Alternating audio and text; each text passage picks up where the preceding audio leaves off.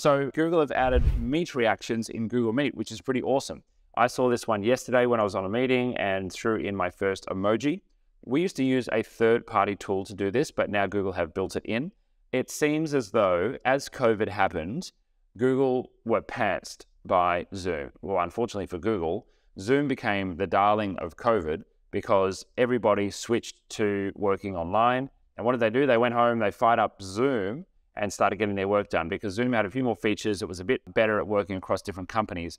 And Google, I don't know if you remember this, but they scrambled to add all of Zoom's features into Google Meet, and it took them nearly 9 months to do that. And so those were things like Q&A sessions, voting on polls, I think the ability to join as like a companion from a second device, because plenty of people were like joining on a phone and a computer at the same time. So they built companion mode, but all these features were a little bit too late, basically. Zoom had already built them and Zoom became popular. And so it's a little bit bittersweet to see Google starting to bring all these features into Meet now, because it's kind of like lagged behind Zoom for the last couple of years and everyone's just basically gone to Zoom. But we use Google Meet for absolutely everything internally, and we do recommend that customers do that as well, because there's a lot of great integrations with the rest of the Google ecosystem. My number one reason for using Google Meet is that anytime you record a meeting, and we particularly use this when we do training, it automatically saves that recording into your Google Drive, meaning that it's backed up and secured. You don't have to worry about converting it after the meeting or manually remembering to upload it or put it in the right folder or anything like that.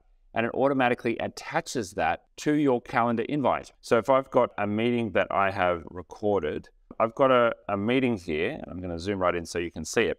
And after my meeting, because I recorded online, it's automatically dropped this MP4 file straight into the attachments on the meeting. So I can go back at any time and actually hit play there and access that. Or if I've made, let's say, a training video and I want to move that into a training folder, I just click on the organize button and I can move that into a folder. So I would move that out of the Meet recordings folder into my shared drives, and I would go to, where's my training? There we go, there's my training drive, and I would move it into my training drive. Boom, done, filed away. Now, you may have noticed, if you've got keen eyes, there is also a transcript that gets recorded there as well, which is pretty groovy. And so Google are now letting you do a transcript, and what that's gonna let you do is see a transcript of what was said on the meeting using Google's pretty awesome voice-to-text system. So here we go. It even says who was on the meeting.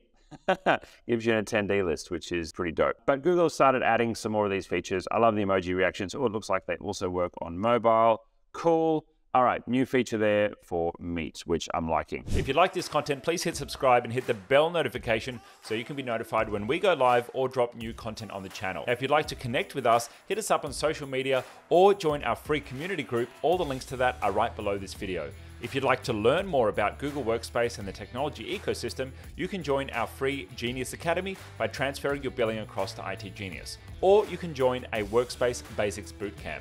Now, if you're a business owner and you're interested in an audit on your technology stack or your Workspace account, or you're looking to do a project in the tech world, well, you can take advantage of our free consultation. And if you need help right now, then consider joining Concierge or taking up a quick fix with our team for professional support for your tech stack.